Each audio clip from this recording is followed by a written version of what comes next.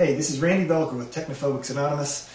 Welcome back. Today we're going to be looking a little bit about what Google is interested in trying to do with the internet. We've given you a lot of tools on how to start surfing the internet, how to start using the internet, how to start using email, let's go ahead and go to our Gmail account, our Google email account, and we'll be able to talk a little bit about what the big picture is ultimately, and what is happening with the internet and with our documents and email and content. All right, so let's pop on over there.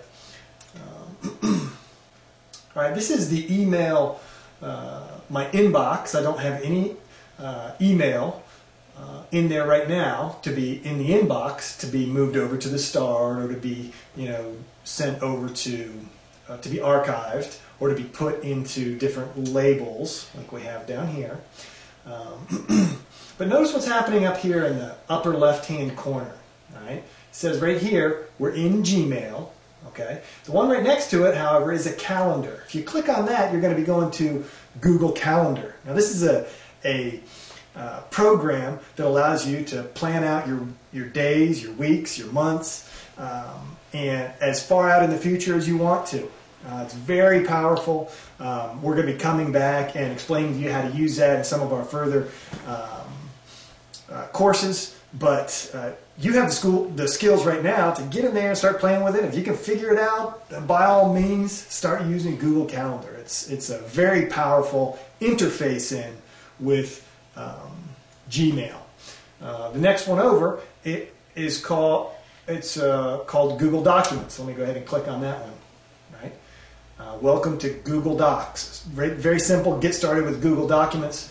What they're trying to do with Google Documents is they're trying to have a place stored on Google servers where you can do any Word documents that you need. If you have to write a letter, you just pop open a Google Doc, type it on in. You can format it the same way that you would format things in your word processing program on your own computer, but you're doing it all and it's being stored on Google's server, right? And then what you're going to do is you're going to store all your documents on Google's server, right? It's called a cloud server, right? So because it's out there in the clouds somewhere is what they call it. But ultimately what you want is you want all of your documents being stored by Google somewhere, and they'll do this, they'll do it for free. Right? Whether they're Excel type documents, spreadsheet documents, whether they're word processing documents, all of this can be stored up on Google's, and then when you come into your documents, you can sort through and organize and delete, get rid of.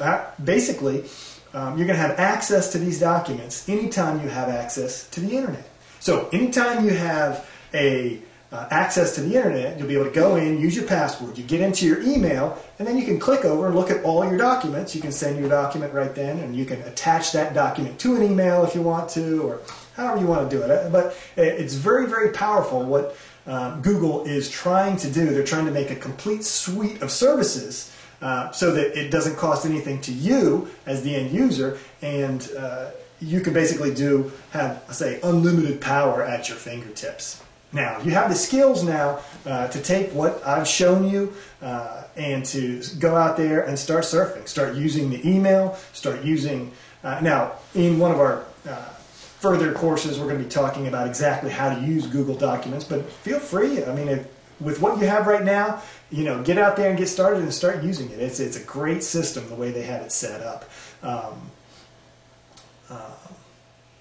I hope you've enjoyed this course. I've certainly enjoyed going through this, and I look forward to bringing you even some more advanced levels of stuff in the future. All right, thanks.